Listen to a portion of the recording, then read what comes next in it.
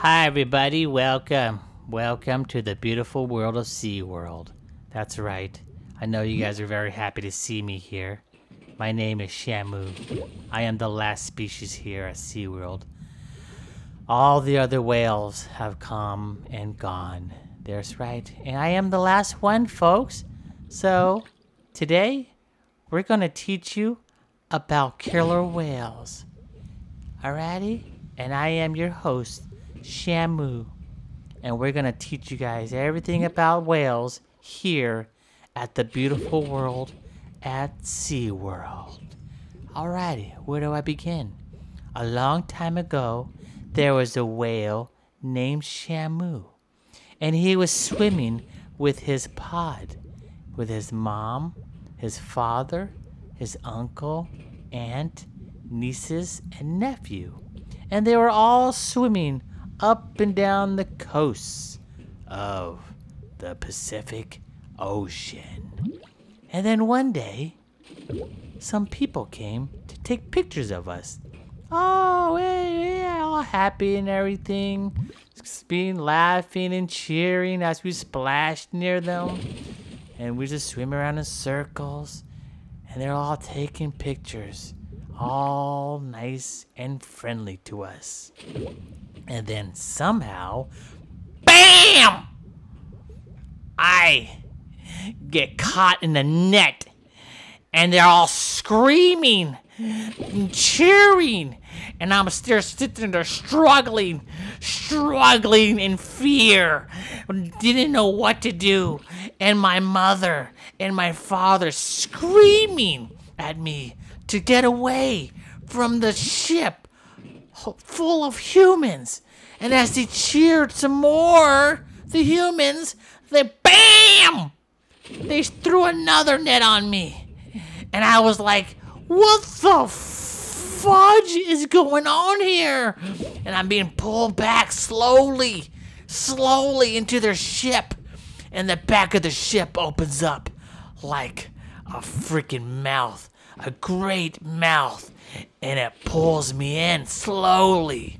And I'm sitting there crying for my mom. And my mom was like trying to rip the rope off of me, and my father just trying to scream and running and splashing and everything. And the humans are just throwing rocks at them. They had rocks just throwing at my parents, and my nieces and nephew didn't know what to do. And my grandparents, pow, got shot with a harpoon, one through my grandpa's eye and my grandma's blowhole, and they both died instantly. And I'm there struggling, swimming in their blood, and they're like, "Burr, burr, burr." That was my grandma, and I was like, dude, mama, you're dying. And grandpa's already dead because he wasn't moving.